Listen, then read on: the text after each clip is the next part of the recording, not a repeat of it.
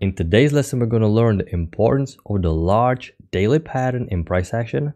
And today's main pattern is a trend range, which means I need to identify the important key levels, the low day support and the high day resistance, because according to range rules, you want to buy low, sell high, and most breakouts will fail. So once you see prices reaching the support, you don't want to be selling low and you don't want to be buying directly into the resistance. This is why it's always paramount for you to identify the key levels to help you stay on the right side of the market. Now, I also want to identify the current bias in this range, which is bullish. We had a very strong spike, bullish spike. I expect for prices to retest new extreme. Even the wider downtrend had to break new low, larger two-leg pullback, and I can see prices reacting in the middle of the trend range. The buyers are buying here. So I'm going to identify small support because I can see EMA flattening a lot. Up, down, up, down. I expect push to new high. So I'm expecting for prices to push above EMA to confirm the bullish momentum, and notice what I have. Now this is technically not high probability setup per se, because this low broke below this bar. So this is not high low.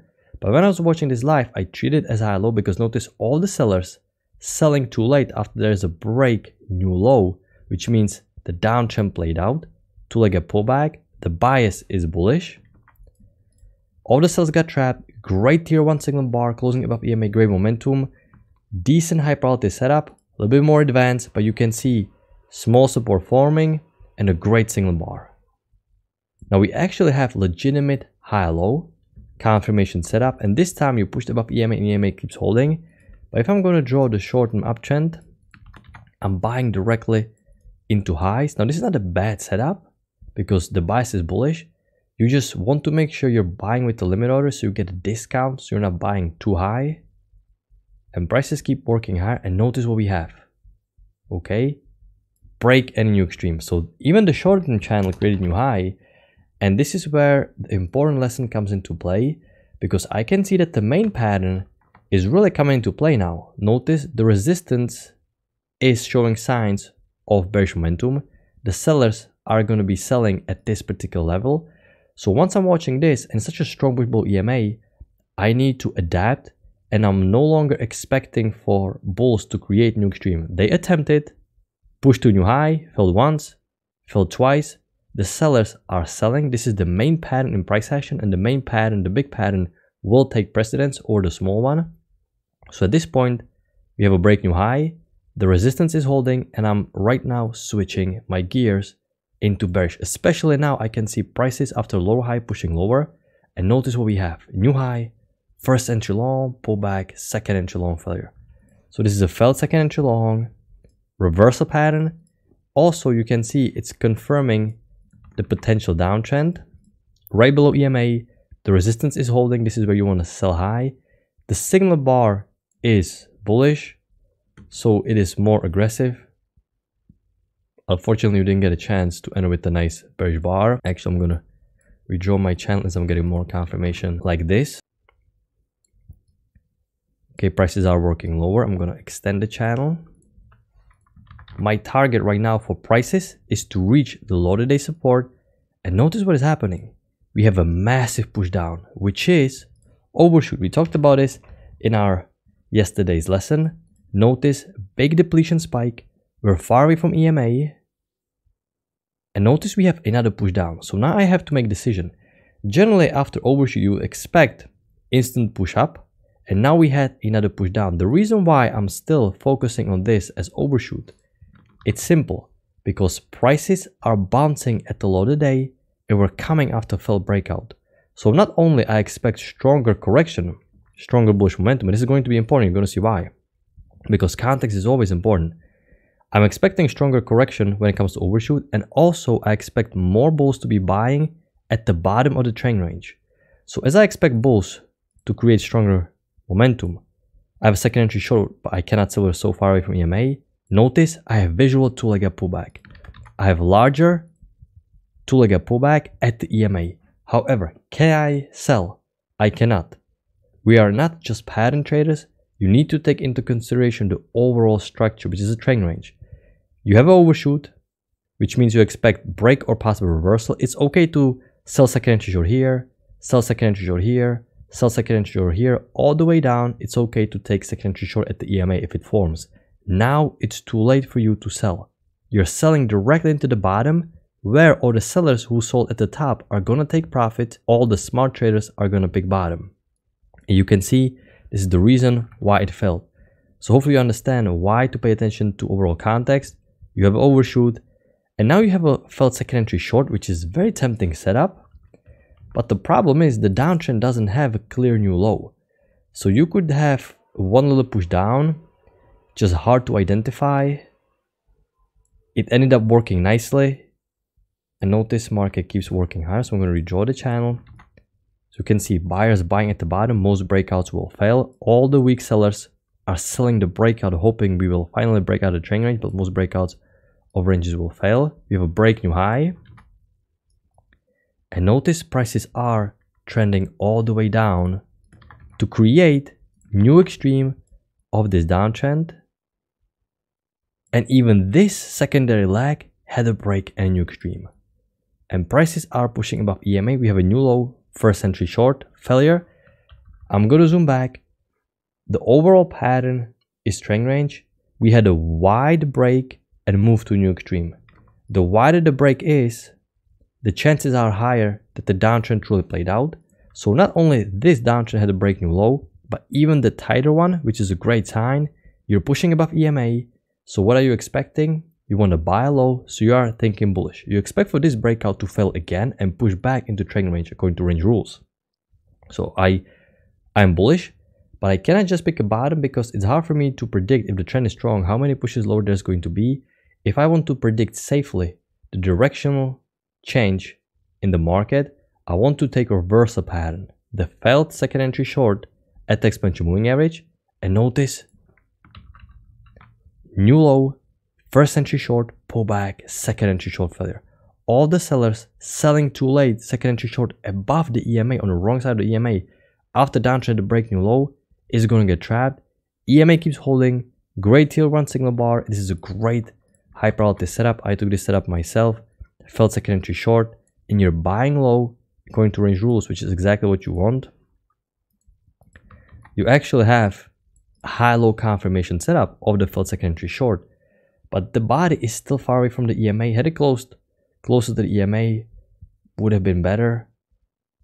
And notice market is working higher. We're breaking, and you would be expecting to get second entry short. Excuse me, second entry long. We have a second entry long, but notice still not forming close enough to exponential moving average, which unfortunately we cannot take. And market created push to new extreme. Bullish momentum played out. I'm looking for reversal. In fact, micro double top, I'm looking for failed second entry long because uptrend played out. Can we get a failed second entry long? Okay, we have quite a massive push above EMA. So this is already concerning, because if I'm going to get continuation of this downtrend, the EMA is supposed to hold. Okay, and we're pushing above. So at this point, I need to adapt. I cannot no longer look for shorts, at least for now, because we're above EMA. You need to push below to help me change my mind, because EMA didn't hold at all. In fact, I'm probably thinking about failed second entry short. The bias is getting more bullish, but there is no setup. It's getting too congested. No trade zone, EMA knows these bars. And notice prices are starting to go sideways. And you can see what the price action is doing. EMA was pointing up. It's flattening a lot of price swings up and down, and you can start to feel the indecision. It's hard for you to put the finger on what is the overall bias. It's quite unclear. This means you're probably in some form of a trend range. You can see it clearly shows a range-like structure, just small indecision. And notice new low, first entry short, pullback, second entry short failure. You're buying low, big bullish bar, you know, decent setup. Overall, the trend range is getting a little bit too tight. It's getting a little bit too stacked, so you may want to be patient, but this is a failed second entry short at the bottom of the range. Nice signal bar. The stop loss goes one tick below the bar. You would have gotten your 9 ticks, but in case you have a larger target profit, you would have to hold. Your stop loss never got hit because you keep your stop loss one tick below the bar, and you can see you would just have to write this out. And you can see what the price action is doing. Series of high lows. Notice each new low is higher than the previous one. So we already have some bullish bias and you trade it up into the trend range. So you're most likely going to continue working higher. We had a failed breakout, but the signal bar was bullish. I'm not interested in selling lower high. It's too close to these lows, too steep at the bottom, no bullish bar, but more importantly, there is a bullish imbalance. Each new low is higher than the previous one, so you cannot sell. And market keeps working higher. Okay, and we keep pushing higher. So I'm gonna take a step back and reanalyze the structure. So far, downtrend played out to break new low. Most breakouts will fail. Great reversal pattern. We continue working higher. I'm gonna measure the first leg, copy it, and predict my target. Okay, I can see that the target is a little bit higher here. I'm expecting at this point for the measured move to be reached. So I'm looking for possible second entry long, but it needs to form really well. I can't go long here, it's just too far away from the EMA. And now we're at the top of the trend range while the measured move was reached. So I need to pause all my long setups because I'm at the top of the range. The bulls will take profits, the sellers will start selling, and I need to be careful. Okay, we have prices working lower. And notice new high, first entry long, second entry long. I cannot go long. I'm at the top of the range. Two-legged pullback was reached. I need to be patient. If you want to go long, you definitely need to see more of a confirmation because you'd be selling at the top. Remember, the main pattern takes precedence. This was a trend range. In fact, now you have new high, first entry long, second entry long failure. Now this right here is a failed second entry long. But notice how it formed. We have a small break and almost new low already for the downtrend. It's also too stacked. Not the greatest close here. You know, it just feels a little bit too late to go short because we already have a small break and new extreme. So there may not be enough momentum. I can mark it, even though I don't like it as much because you can make a case for taking a chance here. Larger two-legged pullback. I was thinking about full second entry long, but it just didn't form that well. And if the structure is more bullish, you definitely want to see it forming clearly and nicely. They stopped all the second entry longs, and notice they stopped even all the sellers. So there's a little whipsaw, and now we're entering the stage before the news, but I still want to talk about this setup. Now, you may be thinking about drawing possible wider uptrend, which at this point makes sense because we have been working to the upside strongly. That still doesn't mean that you're going to buy at the top of the range. Just like here, remember, most breakouts according to range rules will fail. This is another failed breakout above the important resistance. So even though you have a second entry long, it is just too late. You want to be buying all the way up, but now you're at the resistance. Sellers will start selling, the buyers will take profit. You don't want to be trading anyway this close to the FOMC meetings, but you can see just because it is second entry long, that doesn't matter. The context is wrong. You have to focus on range rules. You can see a lot of volatility spike. So I'm going to skip through this because it's just too volatile too fast. Okay. We have a downtrend working lower. Okay, we have an uptrend working higher. Okay, and we're pushing back down. So you can see it's getting a little bit unclear. All I have to do is just focus on these shortened channels. I have a new low, first entry short, second entry short. Now, it's quite hard to pinpoint what is the overall bias. We have a lot of whipsawing up and down, up and down. I have to follow the shortened channels. We are coming off the highs of the trend range. So most likely the directional bias is more bearish than bullish since we're coming off the highs and the channel had to break new high. We have a second entry short.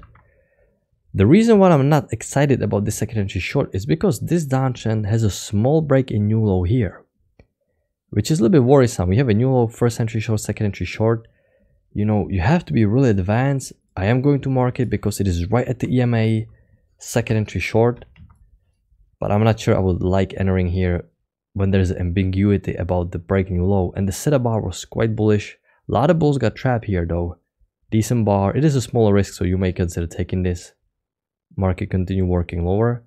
But you know, definitely more aggressive setup. Definitely more aggressive here. Okay, market is trending to the downside quite strongly, so I can redraw the downtrend.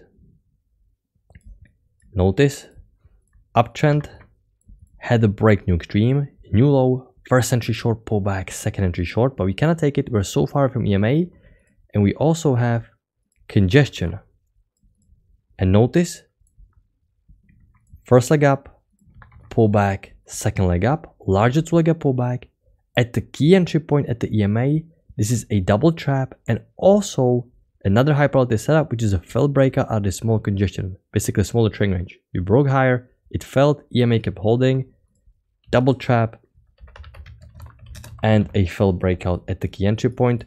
While the downtrend needs to get new extreme, great setup. It was too fast for you to probably react on time, and market continue working lower.